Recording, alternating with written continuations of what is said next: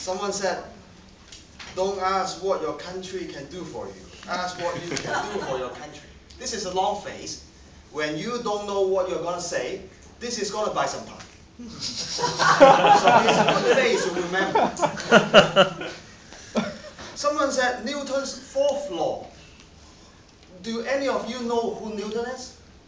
Anyone learn science? Oh, okay. Only you raise your hand. So how many laws do Newton actually have? 3. So why do we have a Newton? That means there's something that doesn't exist. It's a really good use of language. It's the same as people saying that they go to play golf and then they're going to hit the hole number 19 because playing golf only has 18 holes. Someone said, let's keep the momentum going. That's a really good use of language. He actually asked whether you're enjoying the meeting or not, and let's keep the momentum going. I think that's a very good bridging sentence for the next speaker. Someone said he's a wanderer. Someone said he's a wanderer. So he's kind of like a very romantic drifter that drifts around. I like that particular word. As I can remember, someone said there are some people who have similar ideas. He moves around different countries. And then he said, I don't know where I'm gonna go. Let the wind takes me. Wow, that's so romantic. So wanderer is also a romantic term. Someone said maximize benefit and minimize the cost. Actually, Evaluator has already mentioned that. Make the most value of your time.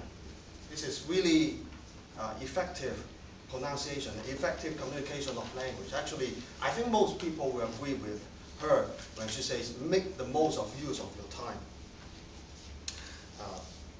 Someone said devoid of emotion. Devoid of emotion. Actually, I don't know how I pronounce that word. How should I pronounce that word? Anyone can tell me that? It's correct. I mean, Correct. how to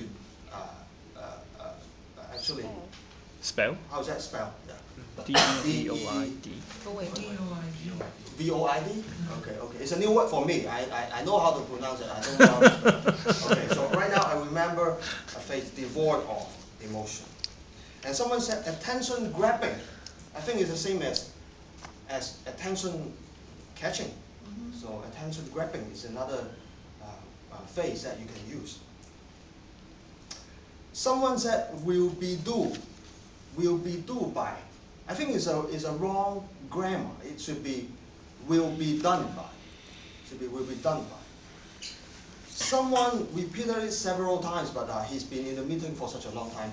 He actually conducted the whole meeting, so I think he said, so and the topic is. So and the topic is. Actually, those words are really redundant.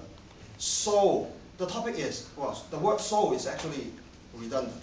And he said so and the topic is. It's redundant and redundant.